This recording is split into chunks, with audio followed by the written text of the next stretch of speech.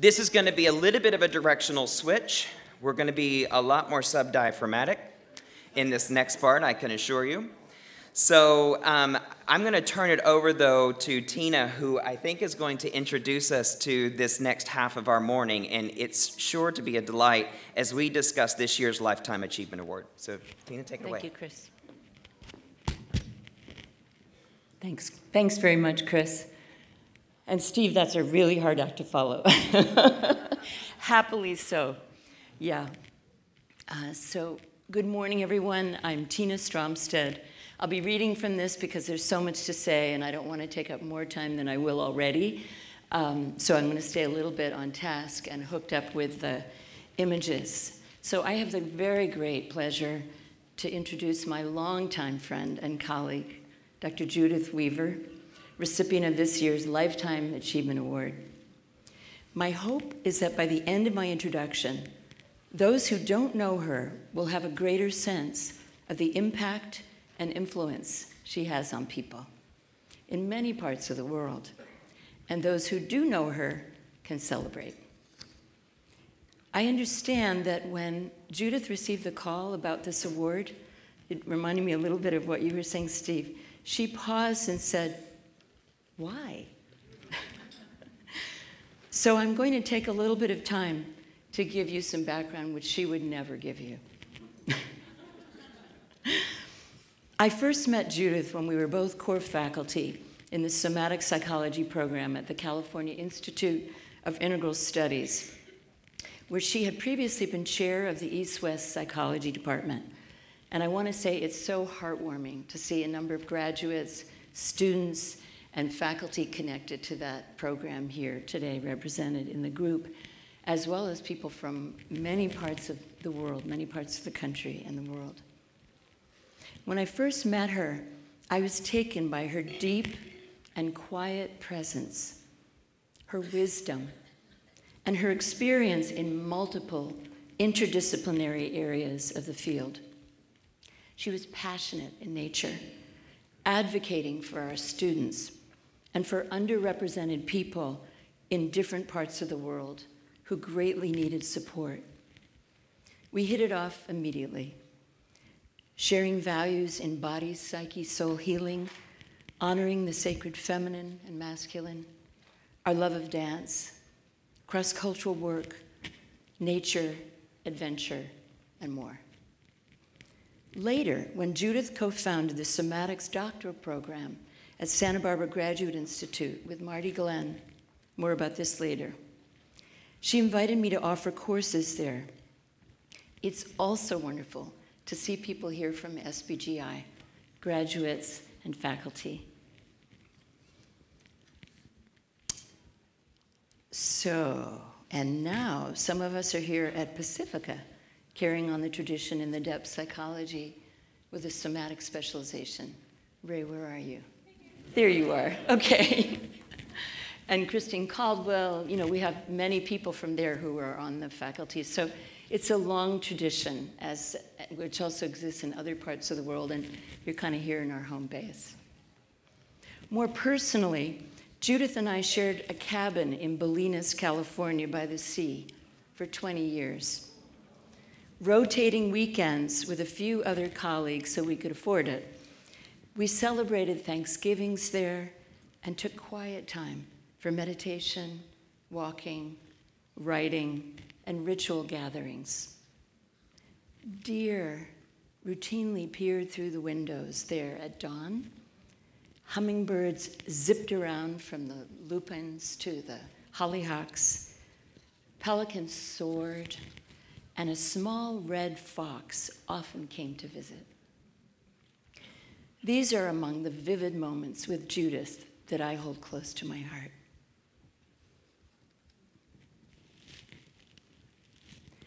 Let's rewind in time to go back to the 1940s.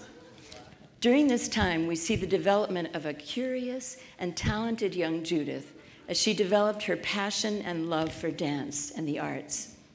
Here she is, at 2 years old, in her little tutu, already demonstrating a deep-rooted love of movement. Judyth once told me that her mother was a dancer who had toe shoes with taps on them. Judyth still has them. I don't know if you're using them or not, but oh, okay. It didn't come as a surprise that dancing is in your blood. Tragically, her mother died following the birth of Judyth's younger sister soon after this picture was taken. We all have our origins in this work.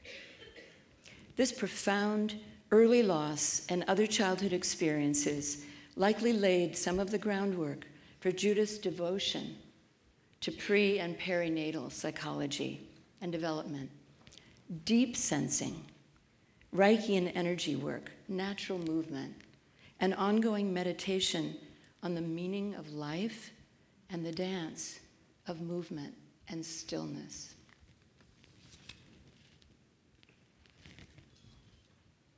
This is her performing kabuki, the lion dance, in 1965. At 26, Judyth embarked on a life-changing journey to Japan, immersing herself in the culture, learning the dances, philosophies, and spiritual traditions. For Judyth, Western religions and philosophies did not quite satisfy the question she had. In an interview with Nancy Eckhorn for the International Body Psychotherapy Journal, and I believe that's available, Judyth said, "When I studied Taoism and Buddhism, it gave me no answers, but told me that since I was here, to do the best I could. That I could understand and accept." Here's another picture of her performing a kabuki dance and practicing dance with her teacher in Japan in 1966. Yeah. Here she is performing a no dance that same year. Very different.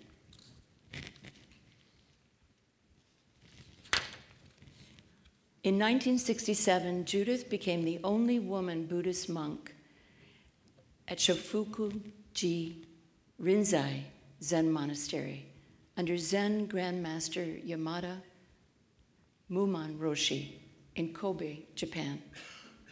Here you can see her in traditional robes.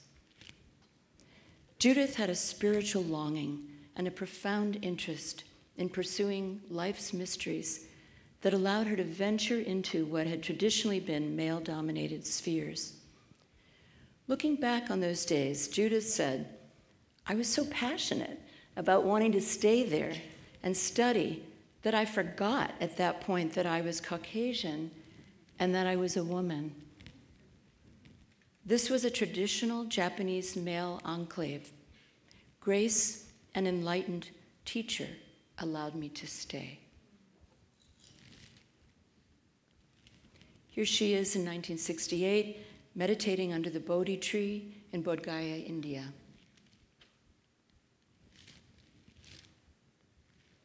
A second picture of her under the Bodhi tree at the temple there. Years later, Judyth returned to Japan to visit her teacher in the monastery. Here she is with the Grand Master Yamada Muman Roshi. This time, she brought her two children, Tara, who is 10 in this picture, and David, who's 7. And another picture a few years later, returning once again with her kids. Great kids, by the way. In 1968, Judyth returned to the United States, where she worked for Esalen Institute, married Ben Weaver, and had 2 children. That same year, she met Charlotte Selver, who introduced her to sensory awareness. Charlotte was convinced that the well-being of the individual, the society as a whole, and even the worries about our environment depend on how far we find new confidence in organic processes.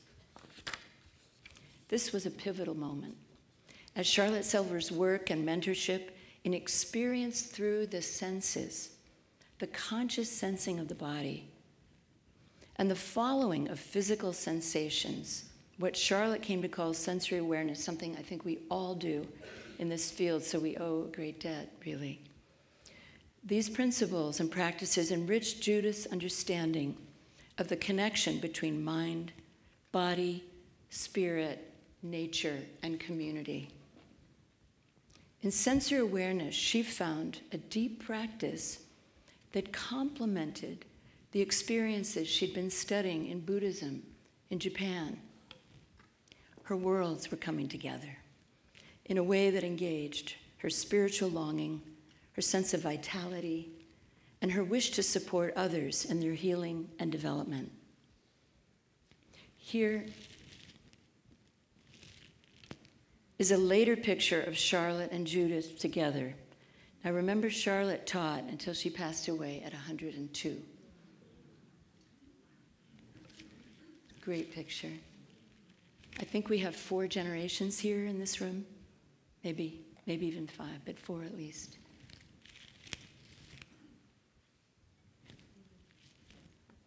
Judyth has since studied and taught sensory awareness, natural breath, Tai Chi, and other forms of movement, meditation, Reiki-based work, Gestalt, structural awareness, and pre- and perinatal therapy, developing her own deeply integrative way of working to meet the needs of different populations and ages that she works with. Here she is working with a baby. How could you resist?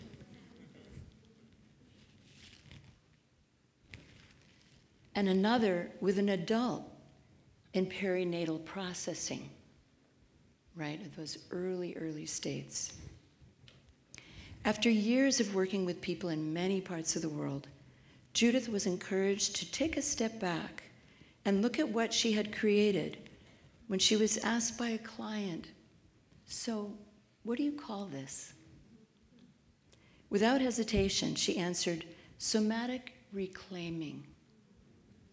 Because it is not that we have to acquire something new, but that we need to come back into ourselves, to rediscover, to reclaim our true natures. Says her colleague, Jennifer Burry, over these decades, Judyth has worked relentlessly to follow her passions and create groundbreaking work, which has reintroduced countless numbers of people to their humanity and aliveness. Often, says Jennifer, Judyth wasn't only the first woman to do what she was doing, she was the person, period. Says her friend Britta Ostrom at Esalen, Judyth has a remarkable ability to cut through regulations and make things work. If you know her, you know that's true. She sees the implication and responds as a pioneer. How can we make this better? How can we make this work? Judyth continued to travel the world, teaching in the US, Canada, Europe, Mexico, India, and Japan. Here she is again, back in Japan, sometime in the 1990s.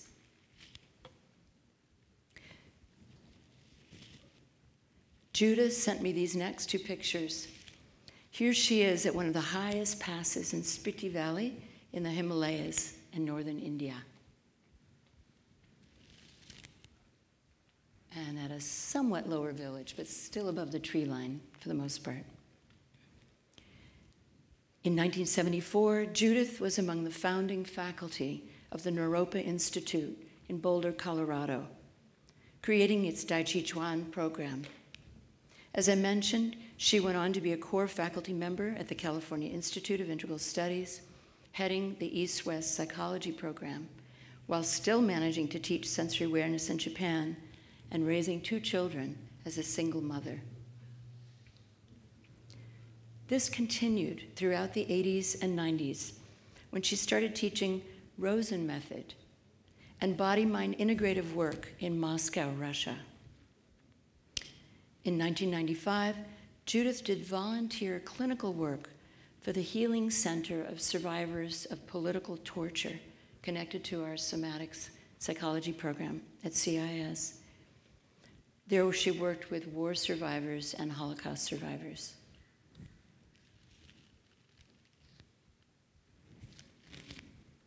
I love this. Another of Judyth's deep contributions is her teaching of healing touch and other holistic healing modalities to the Tibetan Buddhist nuns at Dolma Ling Nunnery and the Institute of Higher Studies in Dharamsala, India, through the Tibetan Nuns Project. Her work included sensory awareness to help them get more in touch with themselves, she said, as most had escaped from Tibet and were fiercely traumatized. When I asked Judyth how she'd begun doing this work, she said, I'd been donating money, sponsoring nuns, and in 1996, for the Tibet Freedom Concert in June in Golden Gate Park, some nuns were included as well as monks. This was the first time the nuns had been acknowledged. I invited them all to stay at my house in Mill Valley. This is pure Judyth. Been there, you feel right at home. What kind of tea would you like? Let's move on the deck. At that time, I met the woman who, this is Judyth now. So the nuns are at her house and she says, at that time, I met the woman who founded and was director of the Tibetan Nun Project, the wife of the youngest brother of the Dalai Lama. When I asked her if there was anything else I could do, she said, well, I hear you do wonderful things with bodies. How about coming to Dharamsala and teaching the nuns massage? This is Judyth. I thought, this is the weirdest request I've ever had. I almost became a nun and I know they don't do massage. And I nodded my head up and down and said, yes, I'll come. Once there, she said, I taught 15 nuns for 2 weeks at a time. They knew how to take blood pressure, temperature, and so forth. And I wanted to help them learn to deal with situations in a holistic way without simply dispensing medications. And again, remember, these people were severely traumatized and barely made it out of Tibet with their lives, with very painful stories. So here we're reintroducing touch, among other ways of working holistically, from what I would say is a master who's attuning to timing, prosody, all the things that Alan and Steve have been talking with us about. Judyth has returned many times over the years to work with the Tibetan nuns, teaching them and other interested lay people who started to show up so they could do the work for themselves and for their colleagues. Her work with them has been deeply healing and continues to this day, as she's been told that they still do exercises she taught them 20 years ago. In 2016, 20 nuns became the first Tibetan women to receive their Geshe Ma degrees, the equivalent of a doctorate in Tibetan Buddhist philosophy. Previously, women had not been allowed. It took them 17 years of study and 4 years of exams, and they continue to do it. How many are there now? 37 now.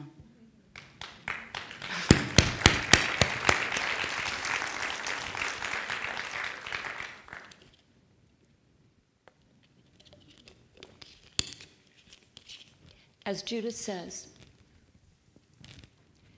this program, these graduations, this openness to the women, the nuns, would not have happened without His Holiness, the Dalai Lama, and the Tibetan Nuns Project. So here she is, congratulating one of the Tibetan nuns who was among the first Geshe Mas. And with one of the Tibetan nuns, she continues to sponsor at the Shugsep Nunnery.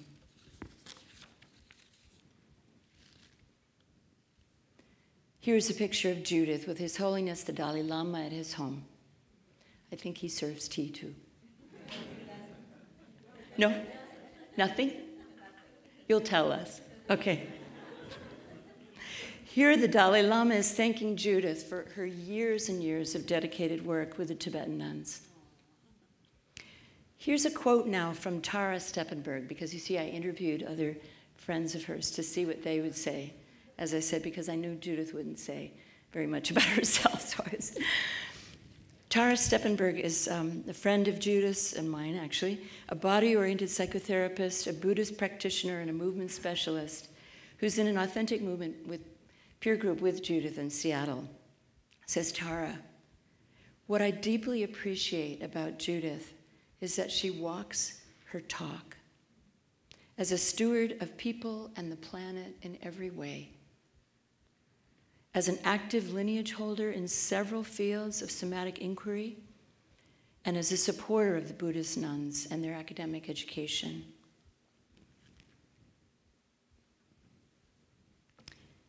Oop, did I go the wrong way?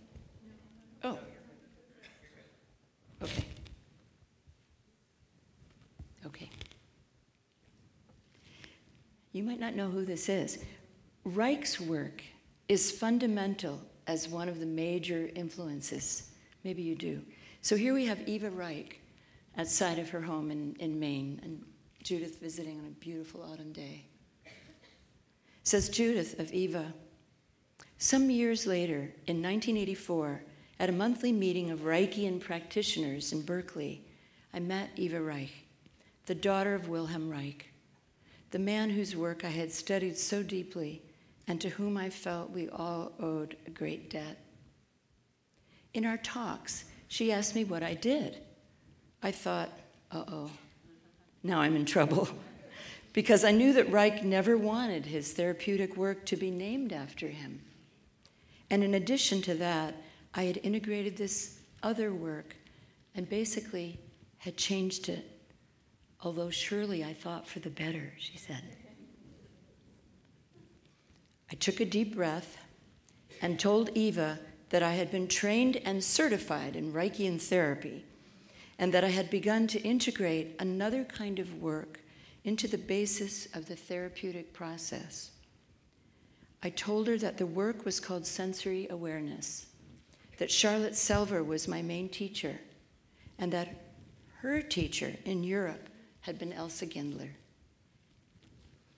Then I gritted my teeth and held my breath, waiting for whatever would come from this dynamic woman who was on her 8th tour teaching around the world. I was surprised and encouraged when she exclaimed, "Oh, how wonderful. My father would be so happy."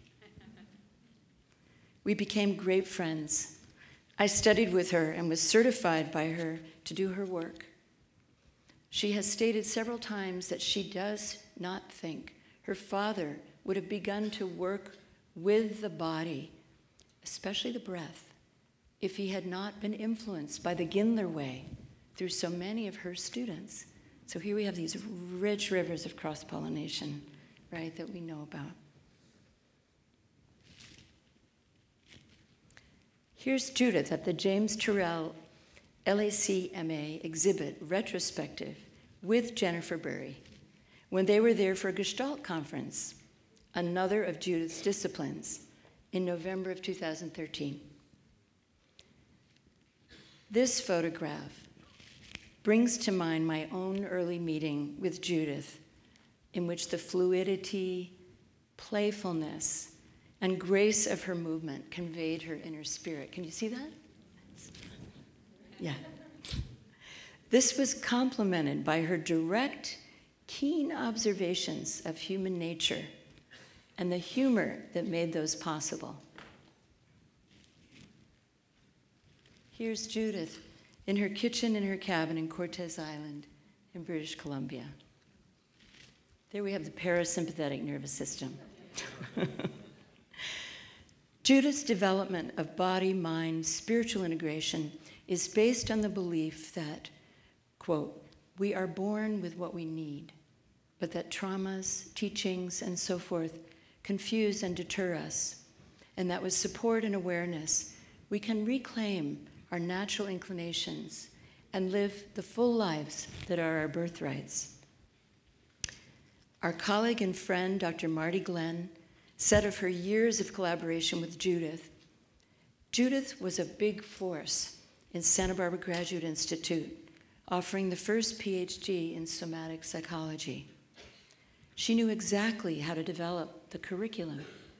She made sure it was not only scholarly, but included personal experience. So here was top down and bottom up and straight from the heart.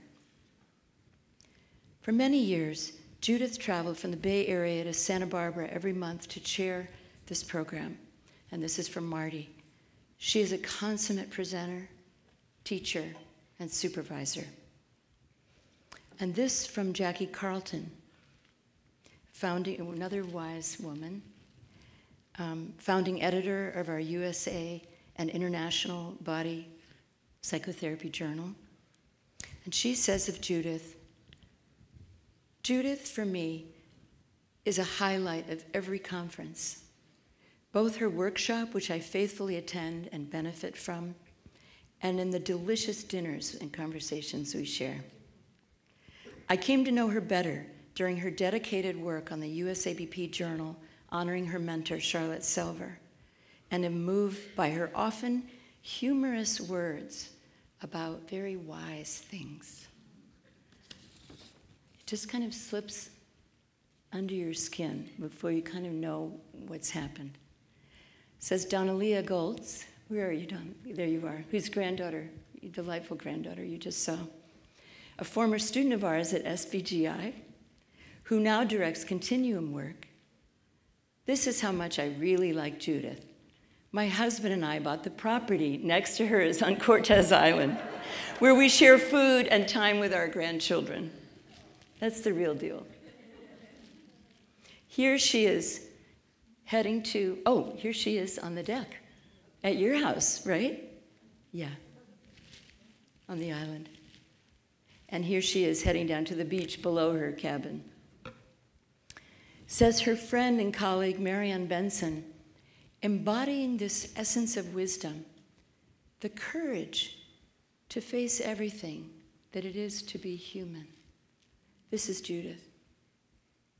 May we all be infected with this wisdom. You know, I practiced this in my room and I wept. So I'm glad I'm not doing that now. Judyth has always been a huge lover of the wilderness, inner and outer, and of the ocean. Here's a view from her cabin on Cortez Island. On the beach, summer of 2013. Doing Tai Chi on her deck. Practicing Tai Chi, you have this in your programs, on Cortez Island. And now this from her friend, Priya Huffman. Judyth embodies an integrated approach in both her life and her teaching. She brings a focused attention to all that she does because she involves herself only with what matters most to her. As a Tai Chi teacher, she will not let us get away with any bad or sloppy form. Yet she is the first to giggle at both herself and us in all of our efforts to get it right. Here's Judyth taking her grandchildren, another generation, Alice, 13, Celia, 11, and Griffin, 7, on a boat to Alaska. This is part of her adventuresomeness, and they have that. A personal photo from Judyth's home in Seattle. In closing, in speaking of how Judyth was nominated to receive this Lifetime Achievement Award, Karen Roller wrote me about the conversations that she, Aileen, and Chris had had, saying, we wanted to bring attention to one who has never lost sight of wholeness, of power with, not power over, of service, of sustaining through embodied relationship, and who continues to teach from loving presence. Judyth also brings together, they said, she does, East and West, which is a necessary step in the right direction of a more inclusive and representational organization, things that you were talking about, Carmen. We want the next generation, said the committee, who is receiving this baton to stay focused on building these connections and relationships at every level. Despite all of this, Judyth once told one of her students that what she does is nothing special. She never fails to stay close to the earth and stay true to the humble person she is, who walks her talk and lives her values. Here, a longtime student, Hiroki Yamaji, who is here with us from Japan. Where are you, Hiroki? Longtime student of Judyth, who studied with us at CIIS and at SBGI. He says of Judyth, Judyth once said that what she does is nothing special, but without her guidance, I might not have been able to discover this nothing special.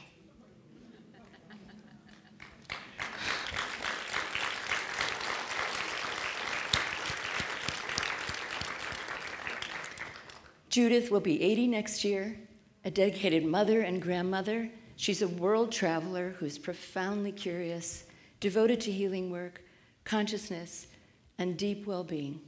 Please join me in welcoming Dr. Judyth Weaver, recipient of this year's Lifetime Achievement Award. Woo!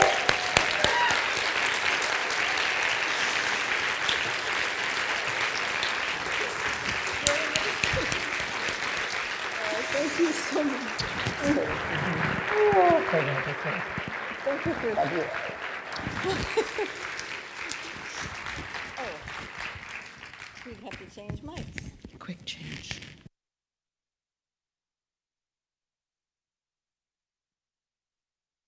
Whew.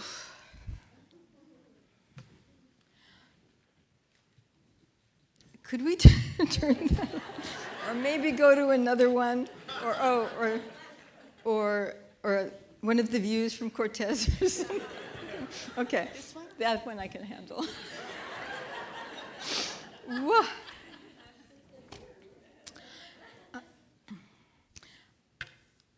Thank you so very, very much. I am incredibly honored and still nonplussed.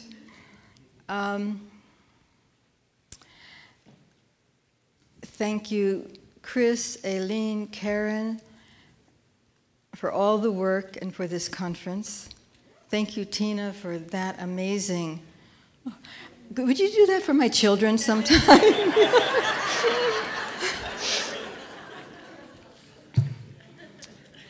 And Stephen, thank you so very, very much for your talk. I was sitting there going, ditto, ditto. I don't have to come up here at all. Just keep on talking. And I think it's really wonderful that in your interview with Nancy, you did say, why am I, being awarded this? And when Karen first sent me, it was an email. I said, why? So I think it's great that the USABP, excuse me, has two awardees who are still asking why. We're still alive, we're questioning. Great.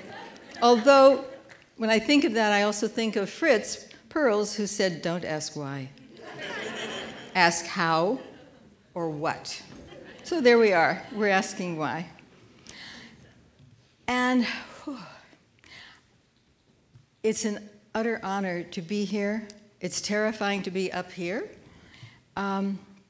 But I'm realizing that some of you, we've been talking about Selver, Gindler, and it was a thrill for me yesterday to hear some other presenters even allude to Gindler and Pickler and everything. But some of you don't know, so I'd like to give you a really quick rundown. Really, Elsa Gindler was a woman who liked to move, who needed to move, and she had studied with Heidi Kallmeyer way back in the 19th century, gymnastics, which I think a good translation is beautiful movement. And she was poor. She worked during the day as an accountant and went to school at night. And at one point, she became very ill.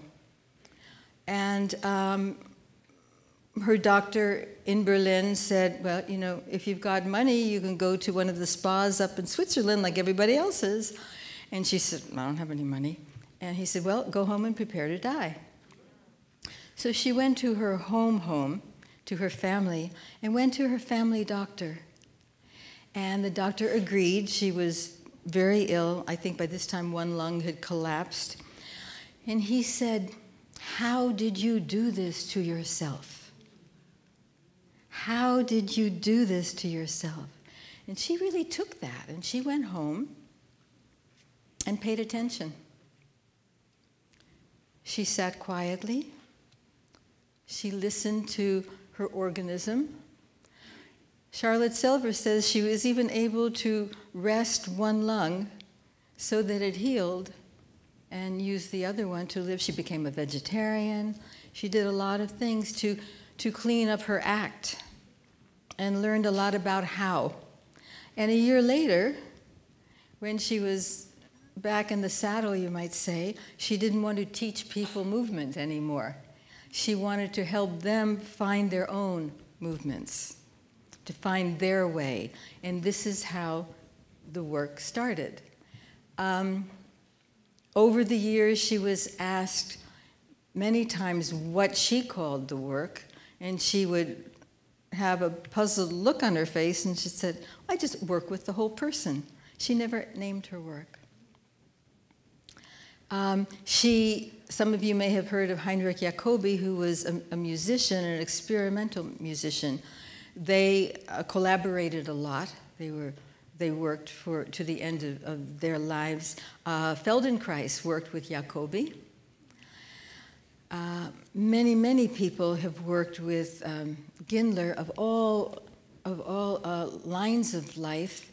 And out of Gindler came Emmy Pickler, who was a pediatrician, who, when she went back to Budapest, her home, after the war, the government asked her to take the orphans and make an orphanage or something, just get the kids off the street, the ones that have lost their parents. And Emmy Pickler said, I'll do it if you let me do it my way. And the government probably said, just do it, do anything, we don't care. And the first thing she did was she fired all of the medical professionals. And she brought in young women from the countryside and said, just be with these babies. Don't do anything for them that they don't need help with. You know, just be with them, be present with them. I think it was one person to one baby, and that was it. And the Pickler has died. Pickler's daughter took over. Anna Tortos has died. Someone else is now. The Losi Institute is still going on. People come from all over the world to learn how to be with babies.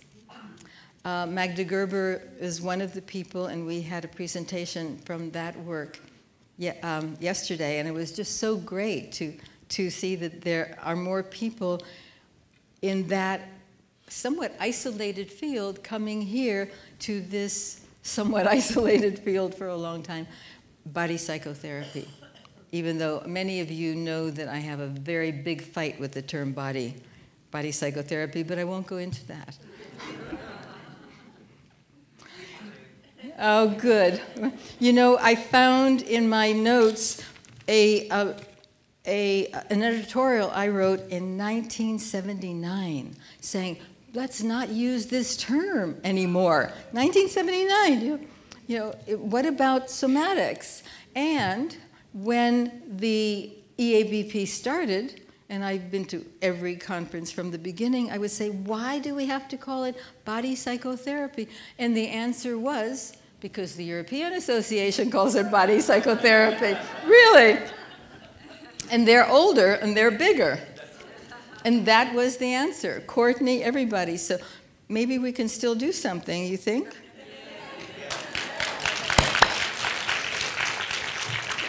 That would be really something. And then the other comment is, but nobody knows what somatics is. And I said, great, there's an opportunity. We get to explain it, right?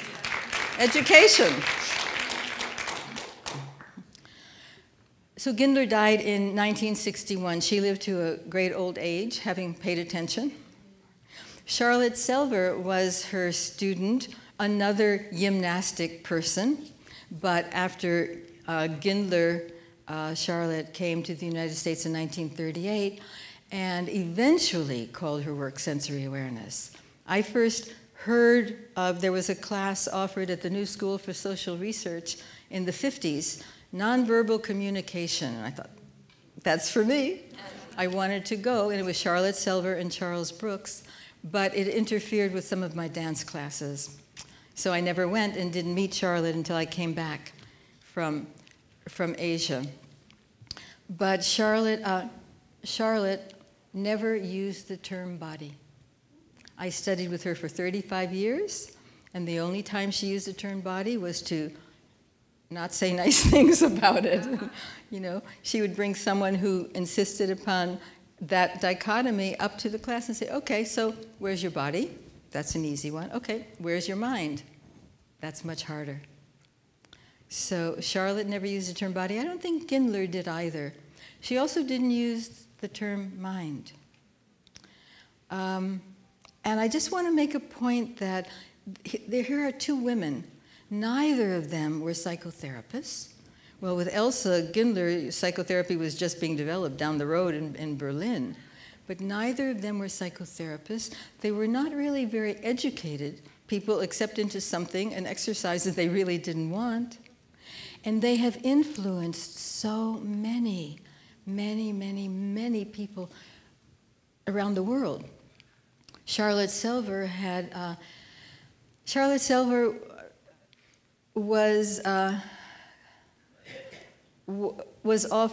gave the first experiential workshop at Esalen Institute in 1963.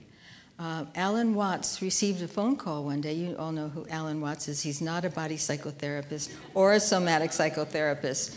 But he got a phone call one day and someone said, I just met someone who does what you talk about. He was one of the popularizers of Zen Buddhism to the West. So to his credit, he started studying with Charlotte. And he brought her to Esalen. And all of the influence that she had, and if I'm correct, all of the Life Achievement Awards from USAPB, there has been one to a woman. All of the others have been to men. And that woman created her work with a combination of sensory awareness, Gestalt, and Alexander, Ilana Rubinfeld. And that's been a while. So, yeah. Synergy was what she called it, Rubinfeld synergy. So Emmy Pickler and the children trained other people, Elfriede Hengstenberg and Ute Straub, and they are still going. Well, Hengstenberg is also gone, but after the Congress, the EABP, I slept in the bed that Elfriede Hengstenberg gave Ute Straub when she died. Yeah. And my towel had her name on it. I was just like, wow. And there are little places in Berlin anyway, where parents can bring their children and they sit against the wall and they just watch their children, and everything is child proportioned, and they get to play and do things that you wouldn't let your child do because you would be afraid that they might fall or something. But these children are assured and they don't fall. It's really, really something. One other thing that's really important coming from the Gindler-Selver tradition is that I never call my work teaching. I offer the workshop.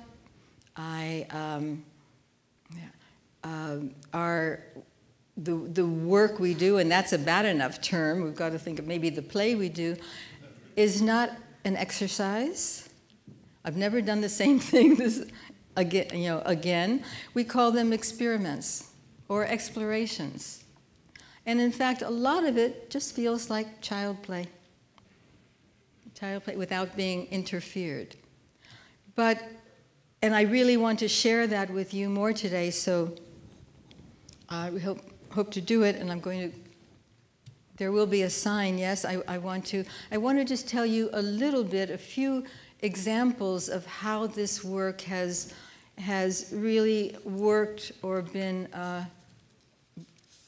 I've been impressed with it throughout the world, and I'm remembering that the first time I went to Russia, which was in 1993, shortly after the push, the fall of the Soviet Union, and I went teaching Rosen method many times, but I base everything in sensory awareness, and it was so amazing to have these people. First of all, they were safe. They were in a room. We shut the door, and they were able to pay attention. And the tears that just streamed down their face, I don't think they had the time to pay attention to themselves or just sit quietly and breathe or be for a long while. And every time I went, they would ask me to do that again. It was so moving. I always felt that this work could end wars, but we have to end the wars in ourselves first before we can help other people end a war. And I had a unique experience in 1990. Hiroki-san just reminded me.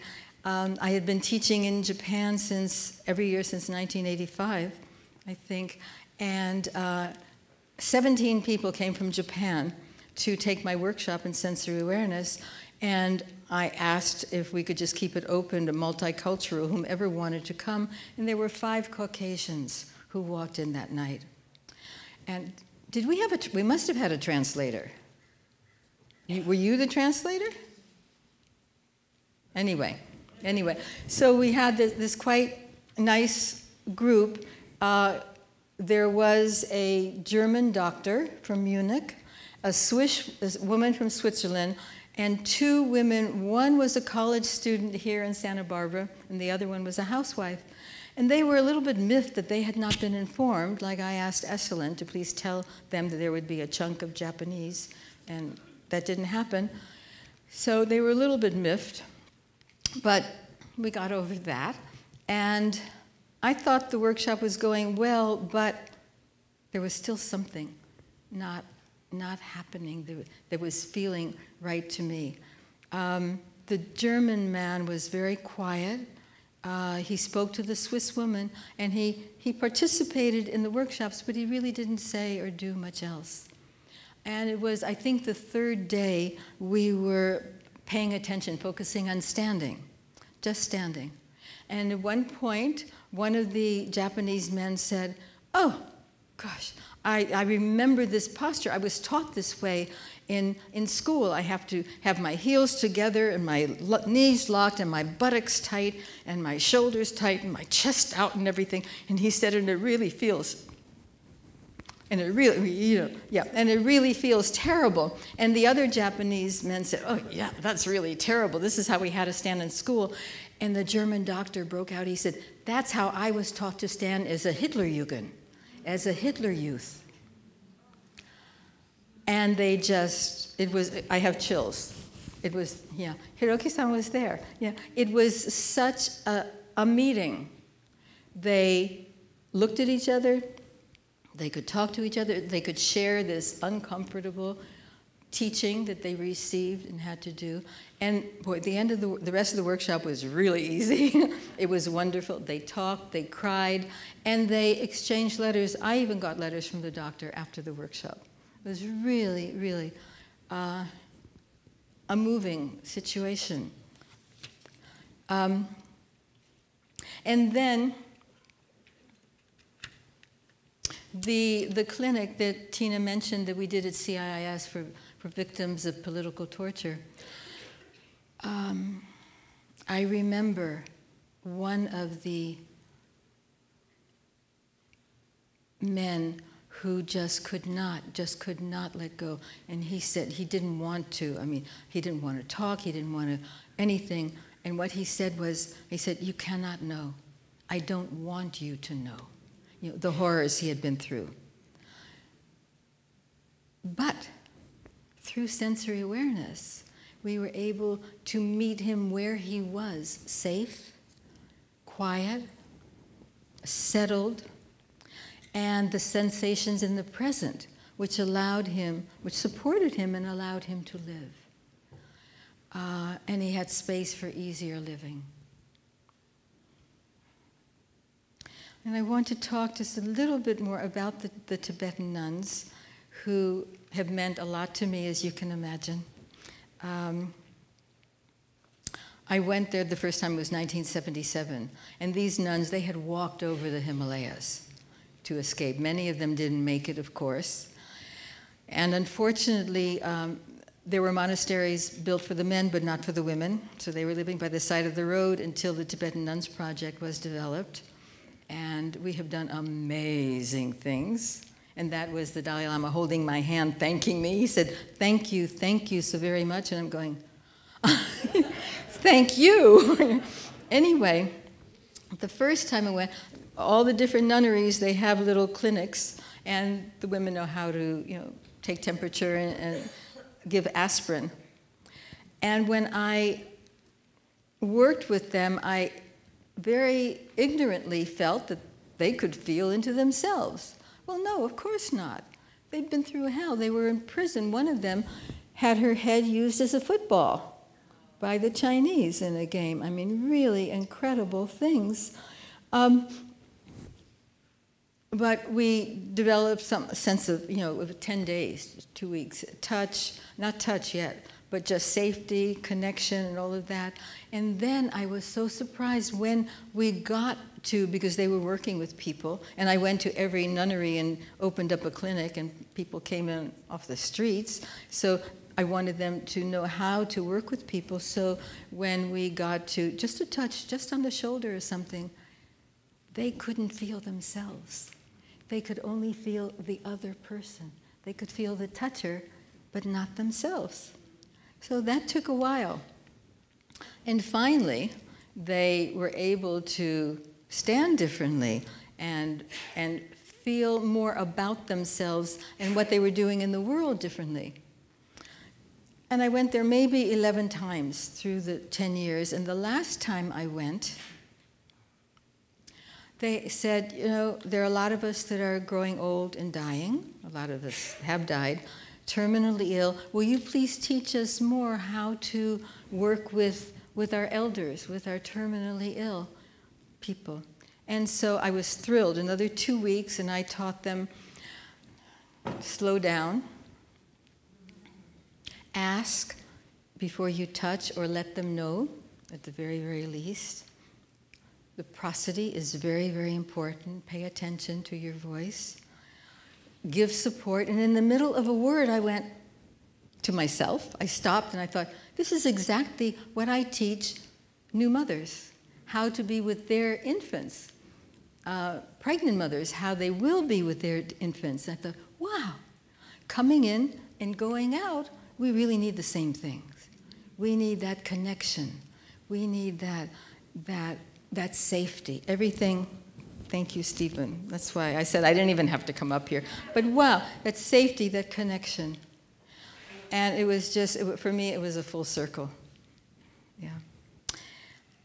And I want to tell you one more quick case here in the United States, because it stays with me so much, and I'm concerned so much, and I want all of you to really get involved with it. A 9-year-old boy was brought to me, and the father on the phone said that his son was addicted to screens. I'd never heard that term before. He was so addicted to screens that he just didn't do anything else. 9 years old. So much so that he also became very afraid of things. He was afraid of the dark. He wouldn't get up at night and go to the bathroom, so he started wetting his bed. His father then had to start sleeping in the bedroom with his son to wake him up, to get him out, but that wasn't very successful, and the father was really tired and really pissed. So he brought him to me, and this young 9 years old had really lost himself. He had lost his body. And so we worked with touch. Not my touch, his touch. Yeah, it was just a first session that was just too scary. And the father's touch. And seemed things were fine. He went home. A week later, I got a call from the father who said things are a lot better. He doesn't make it to the bathroom, but he gets up and he tries. So he brought him back, and we worked on standing, on shifting weight, on having your eyes closed because it's nighttime, it's dark, and just walking through the dark, and you're feeling your feet, all of that touch, and wow. I haven't heard from them, so I think it worked. But this is something I am so concerned with in our society, in our world. Maybe we can talk more about that later. So rather than tell you any more about, I would like to just share with you the experience. Is there a clock? Oh, there's a clock. Okay. And I'm wondering, as you've been sitting here, and we've been sitting here for a couple of days now, and thank heavens the chairs are comfortable. I can say that. It could be a lot worse. Other than the person up front or making your notes or whatever, I wonder what you've been aware of in yourself. And as soon as I say that, people start changing. Because as we become aware, we think, well, maybe that wasn't so comfortable.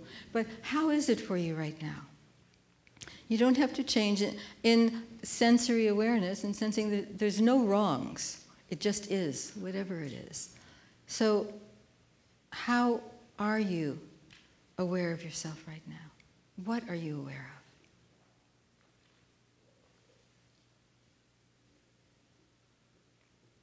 How do you sense your breath? And before I mention the word breath, were you aware of your breathing at all? And when I mentioned it, I wonder if anything changed.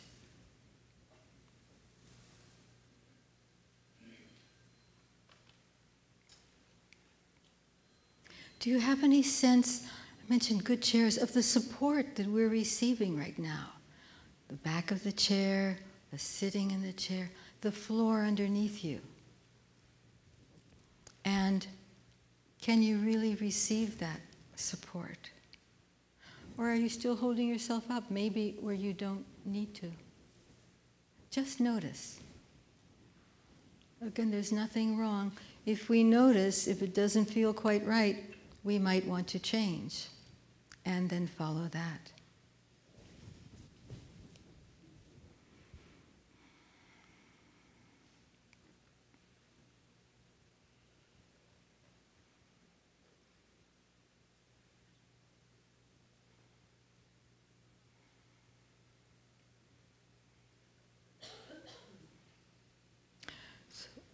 Where in you do you feel the movement of your breath? I asked that before. I wonder if it's different this second time. And if you will, if you can take one hand and just touch a spot where you feel the movement of your breath.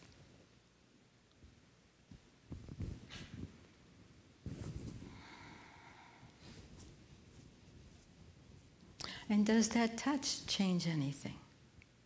You know, everything matters. You might say everything is interesting.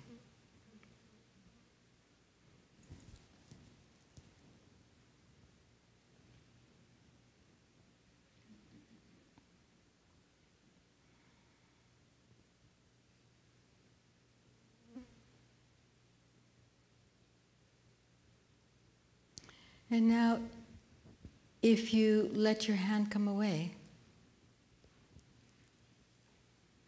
I wonder if anything has changed in you. Maybe you're breathing, maybe how your hand feels, maybe something else. Maybe the weight in your chair or how you're sitting.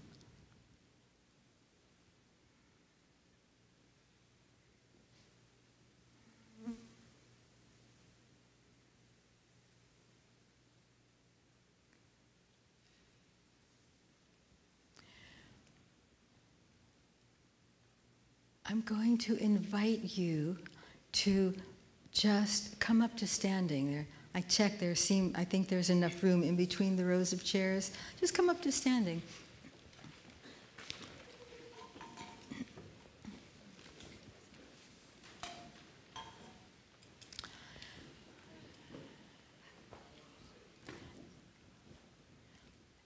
And how is your breathing now?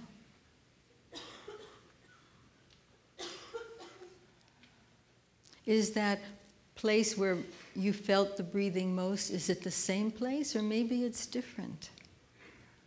Just notice.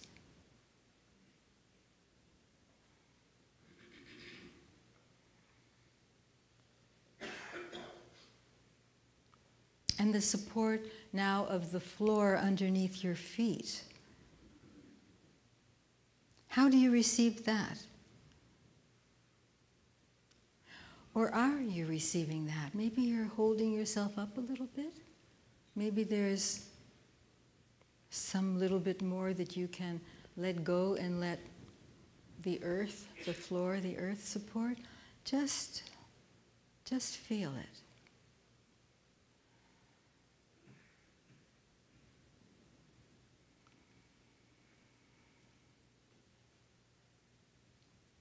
I'm curious as to how the hand that touched your breathing, how that feels, and the other hand that didn't touch the breathing. How do your hands feel now? Are your hands breathing?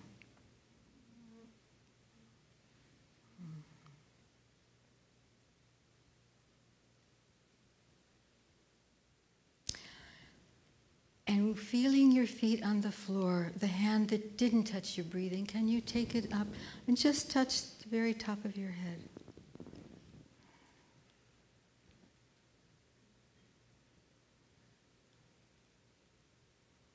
The touch of the floor, the touch of your fingers, the top of your head.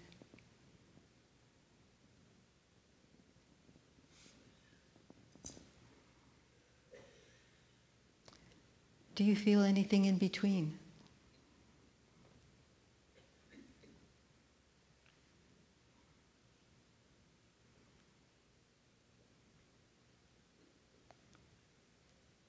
How do you feel this distance between the bottom of your feet and the top of your head? And what's happening in this space for you now?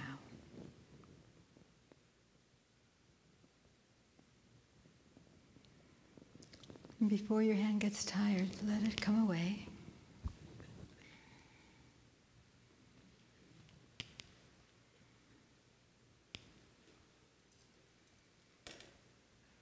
And how does your standing feel to you now? Need some water.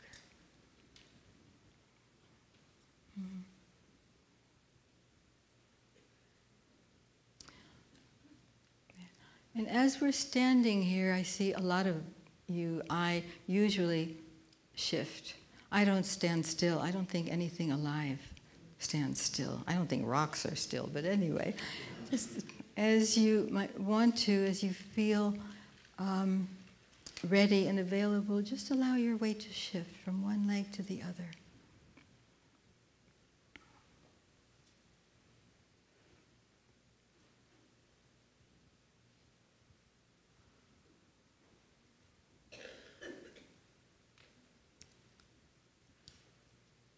And what do you notice? What's happening as your weight shifts from one leg to the other?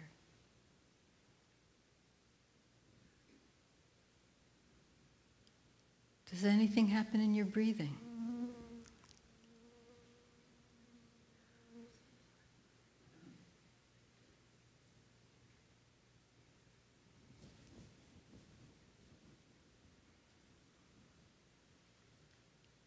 Does anything happen in your hands as your weight shifts from one side to the other?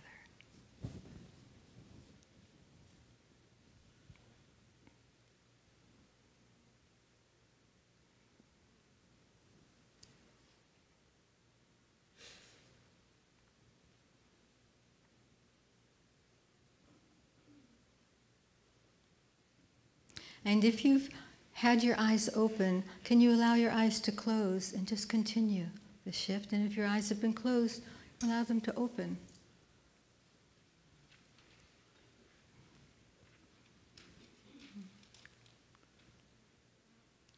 And I wonder if that experience is different for you.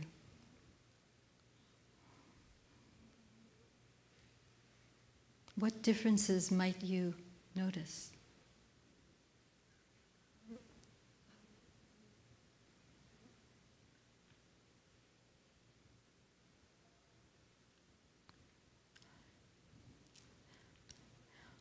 And can we all now shift, eyes open or closed, whichever feels best to you. Just stay with your weight on your right side. Just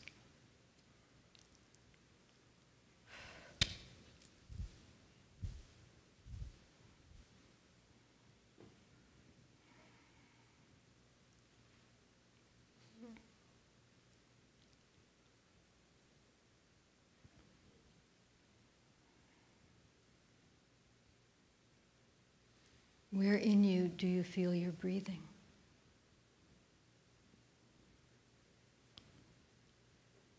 Are there places where you're aware that there is no breathing? Just notice.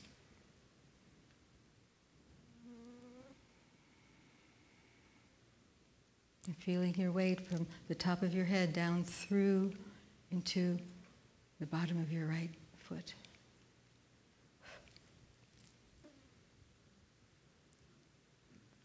And then allowing yourself to come back to center.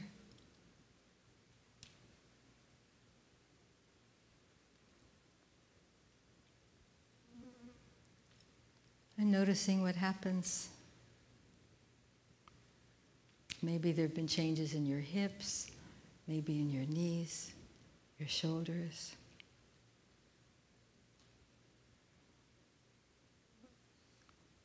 Maybe in your mouth. Let's take our weight and shift it onto your left leg now.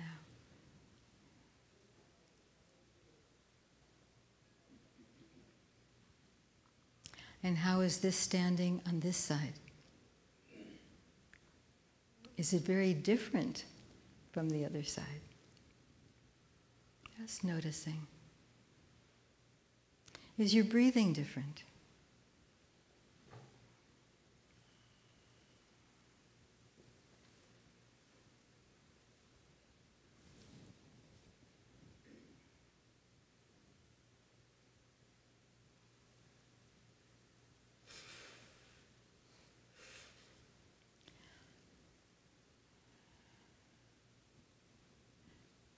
And what do you feel from the top of your head through all the way down into the bottom of your left foot?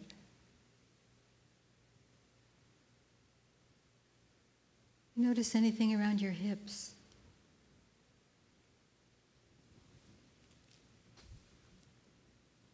Maybe your belly, your thighs. Your breathing.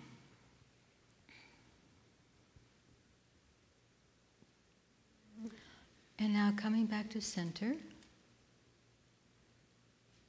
Weight on both legs, however it is. Equal, not equal. Just how does your standing feel now?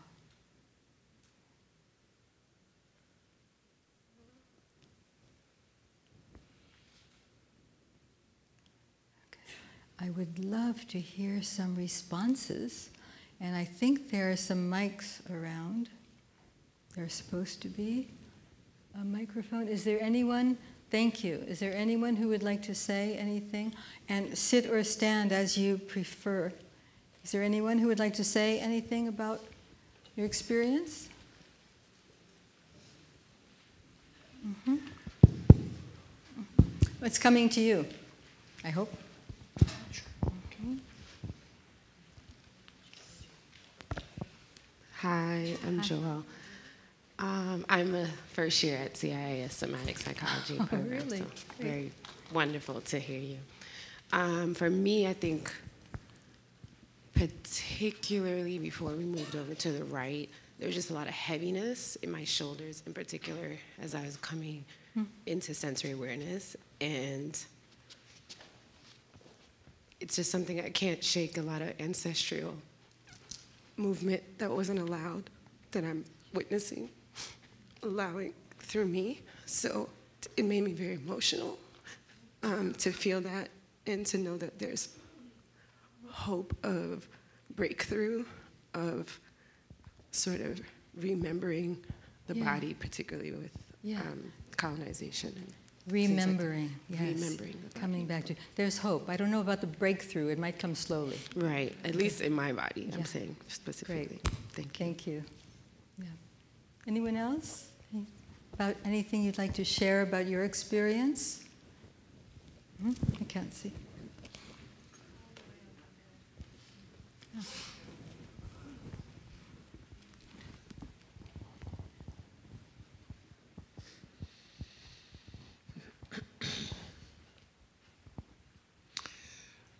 I guess the thing that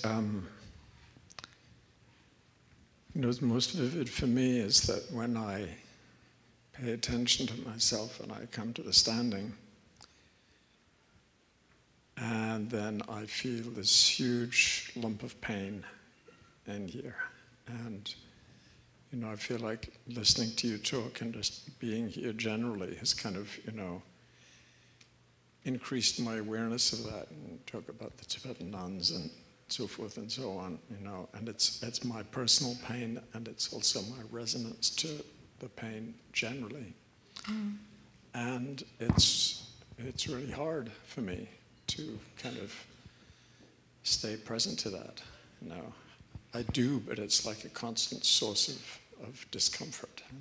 It's a challenge. It is a challenge. I agree with you, yes. Yes. Thank you for sharing. Yeah.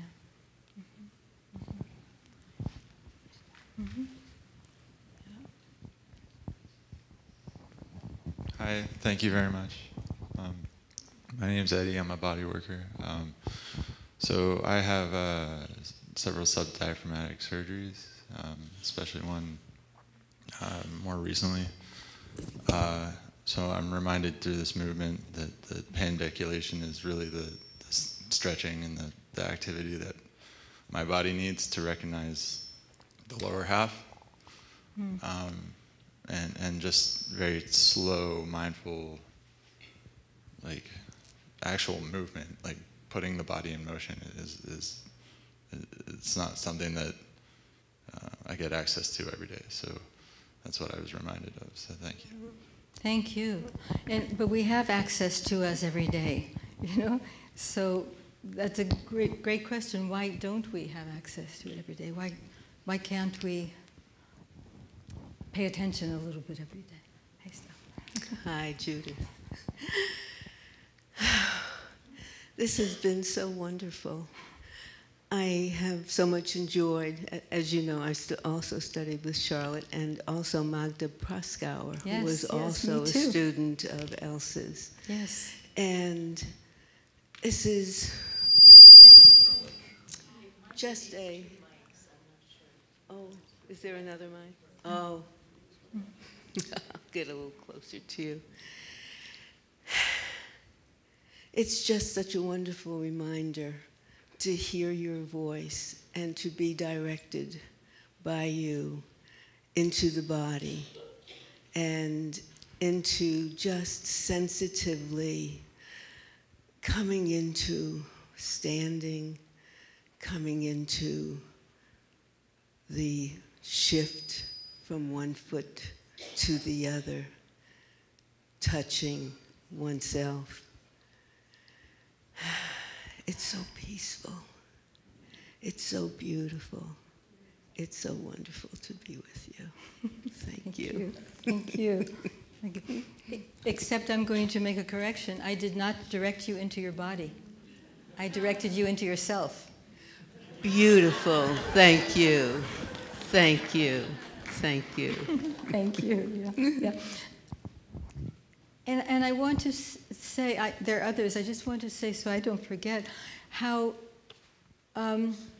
much we do every day and how busy we are and who's going to remember that. I mean, Hiroki-san's from Japan. He's years and years and years ago, I said, if you don't have time to do anything, when you're washing your face, just pay attention. You can do it when you're eating anytime. It doesn't have to take other time out of our lives. We can just be more real. Who wanted to? Yes. Is some, oh.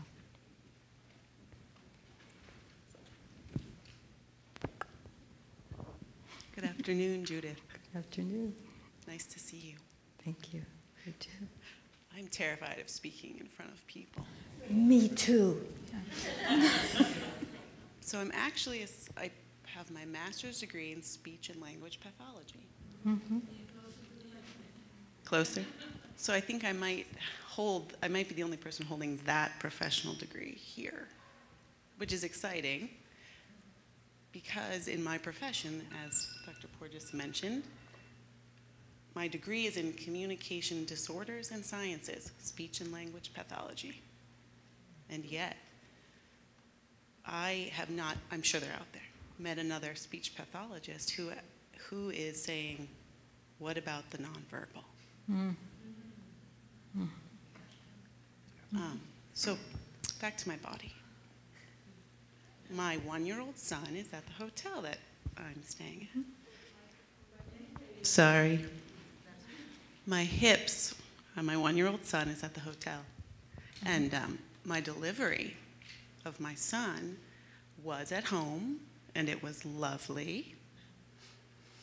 And I was fierce. So fierce that my husband has probably been traumatized. This is our second child.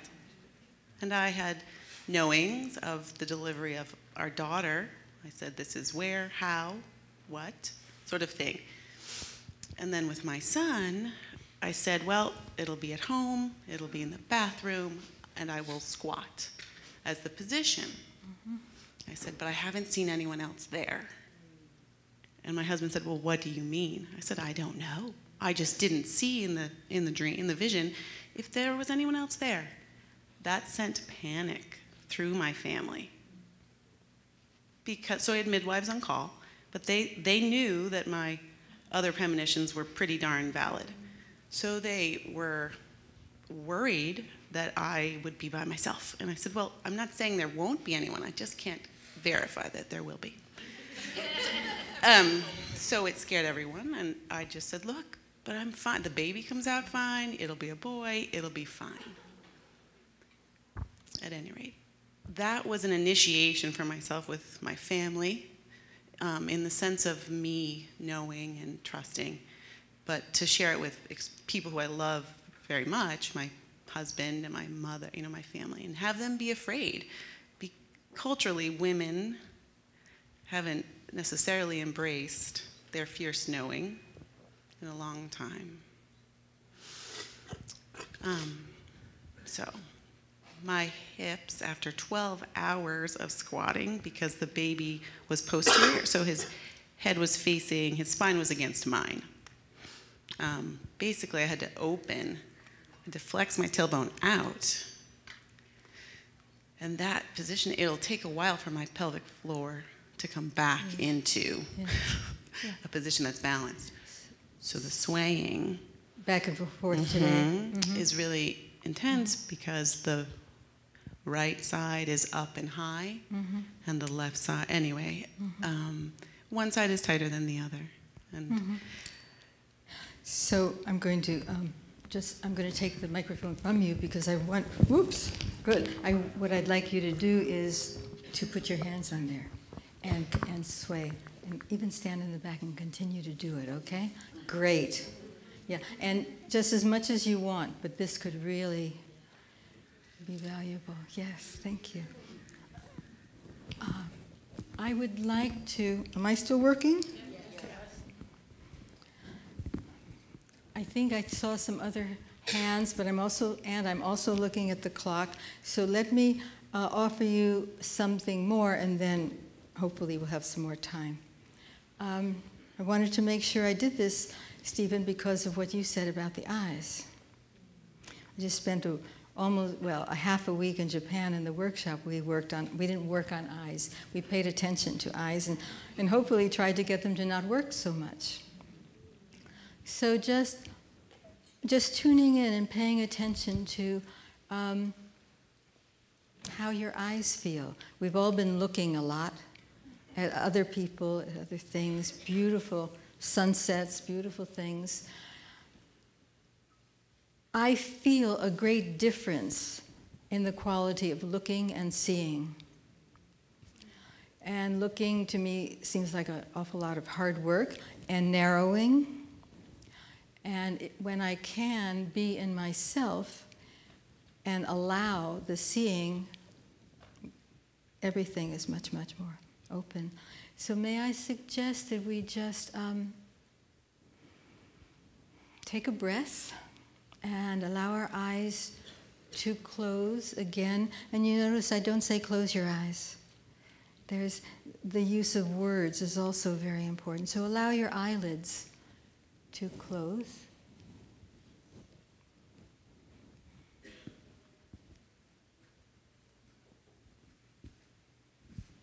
And feeling your breathing.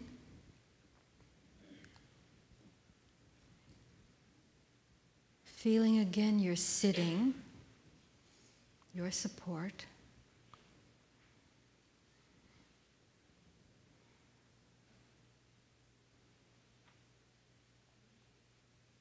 Can you feel your eyelids that have gone over your eyeballs to close? Are they able to rest? There might be some jerking or twitches.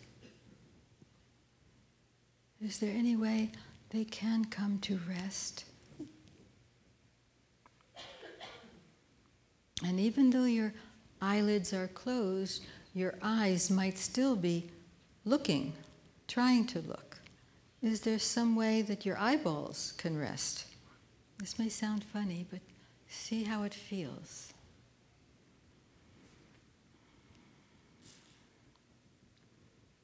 And if you can rest behind your eyelids, your mouth will probably want to start resting also.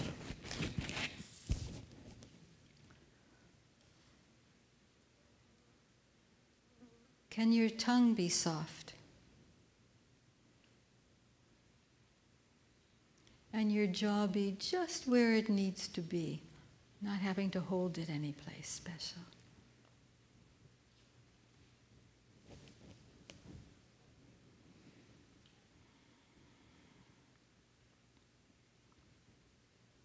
Do you have any sense of the roof of your mouth? And might there be any possibility of softening there?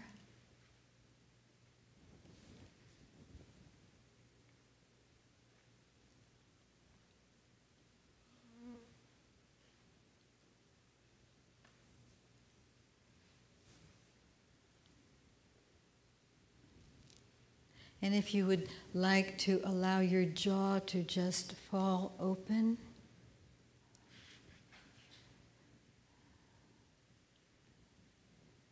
just allowing whatever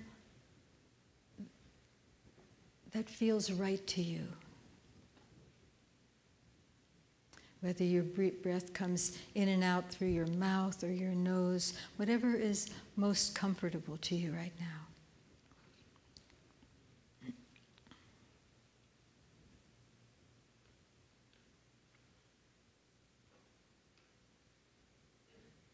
And maybe you can soften the area around your ears. If there's any tension or intention there, can your ears also just be?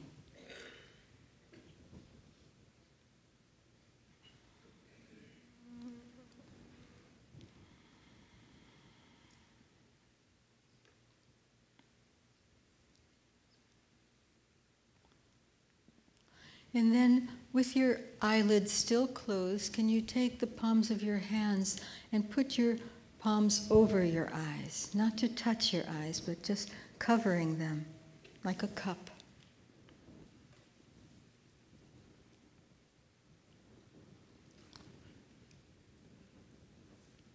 And this may also bring a little awareness of the muscles around our eyes, around our forehead and cheeks. If there's anything that might want to change, loosen, relax there.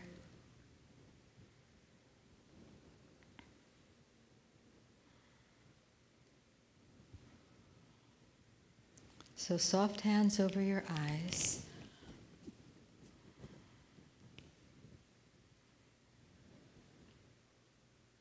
letting your breath come in and out on its own.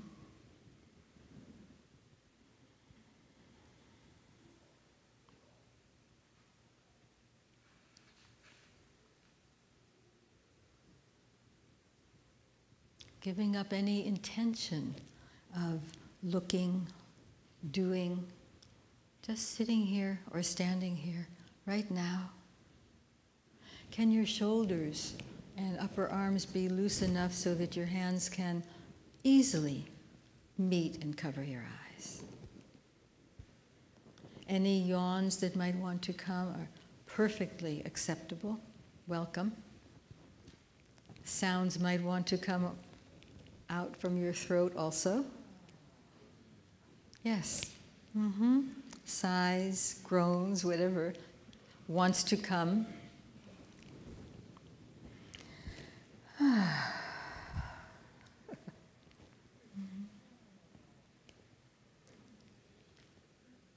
And then, because we do have a time limitation, keeping your hands over your eyes, can you very slowly allow your eyelids to open?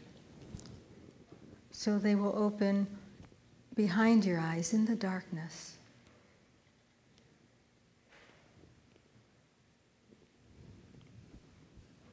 And maybe your eyes can get a sense of being open and not having to look out to do anything strong. Can you just allow your eyes to be?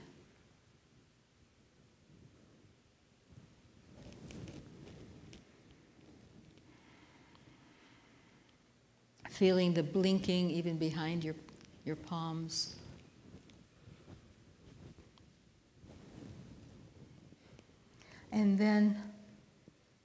And feeling the softness of the muscles around your eyes, your forehead, that whole circle around your eyes.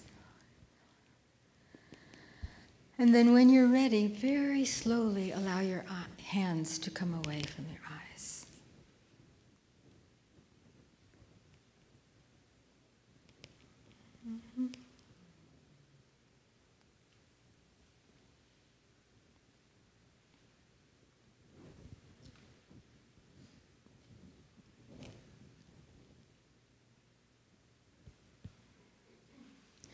And turning your head, not to look, but just turning your head to see whatever wants to come into you. Is that possible without having to strain to go out? Can we be here and allow the world to come to us? Sure, sometimes we really have to go out and do, but can we also be? Can we also receive? How is your breathing now?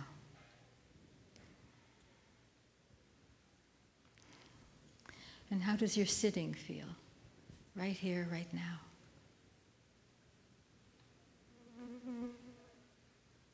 Okay.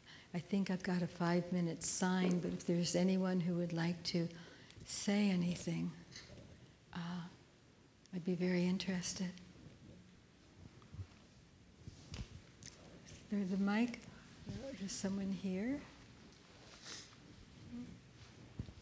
I was aware, interestingly, or surprisingly to me, of the things that when you directed my awareness to some aspect, my eyes or my looking, how much pull I had from something else. Like, for example, as I was tending to my eyes, my neck felt like it needed to, like I had to push against some sort of movement there. And then as I noticed, as I focused on my inner, first initial, I stopped breathing. And then when I would come out, I would start breathing more comfortably again. So just the sort of peripheral other things that grabbed my attention as I was invited to shift my way. We are all connected. Yes, thank you. Yes. Yeah. Right here. That was lovely. And I'm, as a somatic therapist, I'm aware of how much when we're drawn into the body, how much that evokes. And I'm wondering what, you would say about how we work with that back and forth, or what you'd say about that. About what it evokes? Well, just a lot of times now, I love working with the body and going internal, and how much comes up from going towards the body or into the body. Yeah. And so I'm just how you might, how you work with that when that happens. I can say very quickly that I've been told to stop, that I find that working at this level releases so many of the other things that could get messed up. There's a lot less, transference. The person is really in touch with themselves. They don't have to put a lot of things on me. All sorts of, when somebody says, I say, what are you feeling? And they say, I'm feeling anger. I go, okay, so what does that feel like? We get down into so many deeper layers because we can stay in touch with it. That's my 20-second answer. Thank you very much.